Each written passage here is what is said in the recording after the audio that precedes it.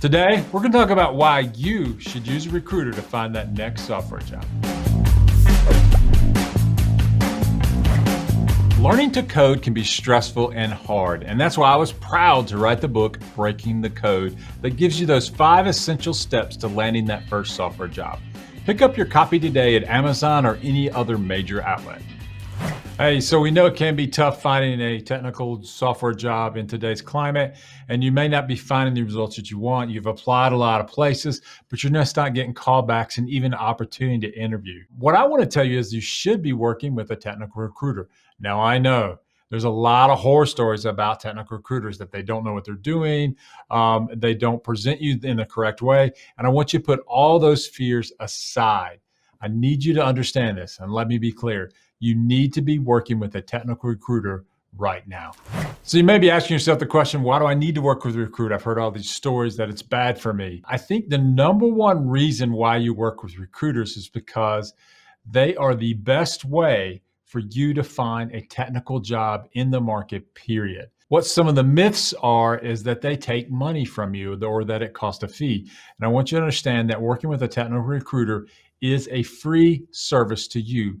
It doesn't cost you any money out of pocket. In fact, if someone wants you to pay them to find a job, that is a scam you should run elsewhere. The most reputable companies out there today are all paid by the employer. So the employer typically pays 20% of the first year of your annual salary in order for that recruiter to present candidates to them, and they pick from that lot, and the recruiting firm gets paid by the company.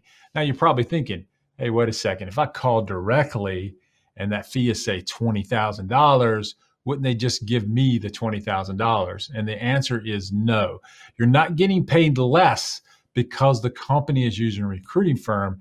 You're getting paid whatever you're slotted for that company. And so the company has a salary slot or a salary range for the position they're opening for, and the fee is from a different place in the budget. And so they look at the fee as a service they're paying. Now, the second thing that you may not know about is the hidden job market. The recruiters are actually calling into the companies on a daily basis, which means when a job becomes open, many times the company won't even list that on a job board. And then the only person that knows about the job is the recruiter working on the position.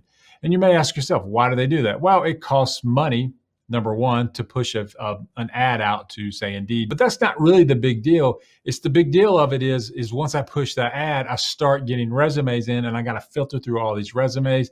And if you've ever posted a job at Indeed or Monster or something like that, a lot of times the resumes come back and they're not a complete match for your position. So you're wading through all these resumes trying to figure out who's good, who's not. And the recruiter can give you 5 to 6 tailored resumes on your desk so that you can look at the people that are exact fits for your job, and then you can get to interviewing right away. So it saves the employer a lot of time, frustration, and headache by just calling the recruiter and saying, hey, just go find me a .NET person to fill my mid-level or my senior level role that I have open. And then boom, they turn around, they said, what do you think of these candidates? And they discuss the candidates' resumes, their backgrounds, and their portfolios. And then the recruiter typically has one that they've talked to that they like more than others. And they'll say, well, look at, Johnny or Sally here, and they're a good fit for your role. And then they just interview them. And so those jobs never get posted at Indeed or Monster or Dice or anything like that. And so those are hidden jobs that you will never see if you don't work with a recruiter. Imagine if you find the job posted, okay? And they did post the job, and you're applying for that job, and you're thinking, okay, I'm gonna apply for this job and get it because I'm a perfect match for that. Well, what you don't understand is that the recruiter is also working those as well. And some companies will post the job and work through the recruiting firm.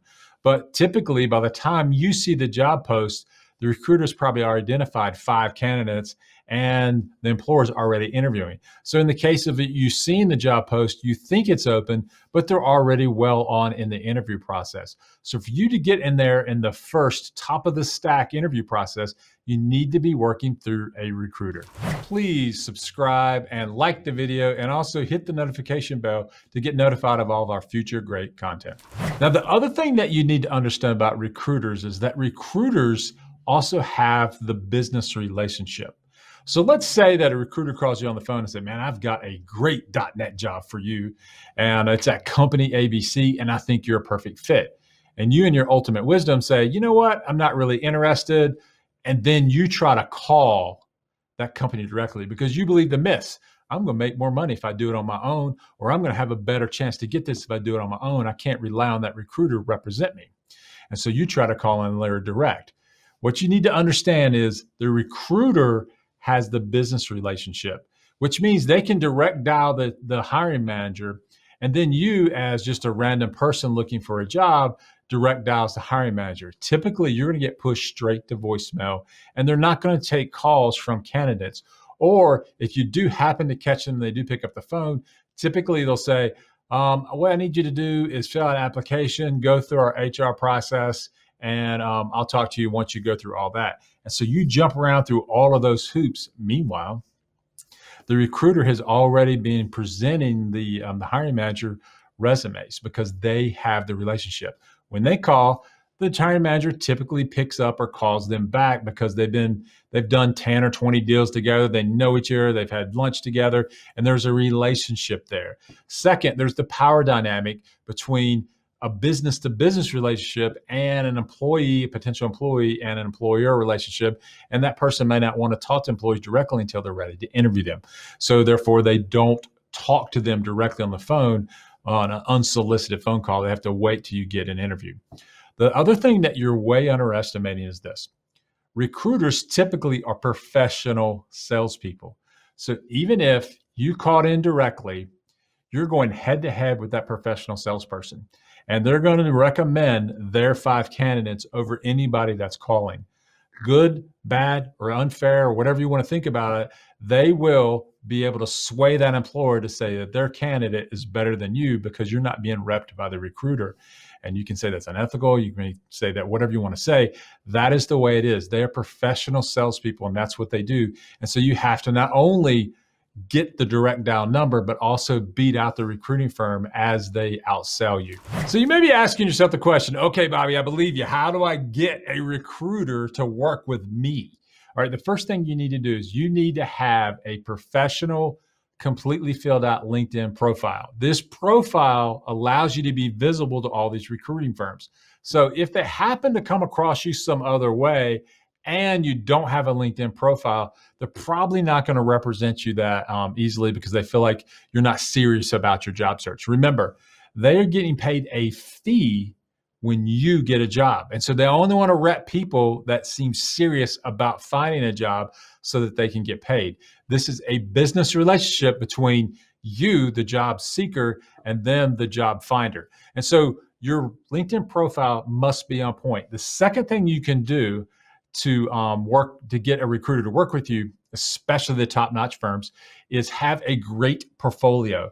Now, this portfolio serves a couple of purposes. Number one, you can use it during the interview process, but it gives the recruiter something to sell in that when they call that employer instead of just the resume. So if you have a LinkedIn portfolio, a resume, and a portfolio that gives you that leg up when they do those resume presentations to that employer and say, hey, look at this guy. He's got a portfolio of projects, and I checked it out, and I've talked to him. He's super interested in the job. And so give them something to sell. So when you're talking to a recruiter, make sure that they understand that you have a really rock star portfolio.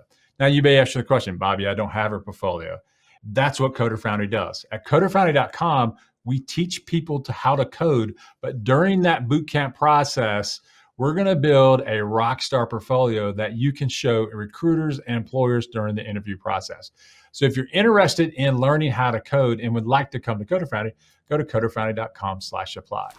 Well, anyway, I hope this helps. Good luck and keep coding.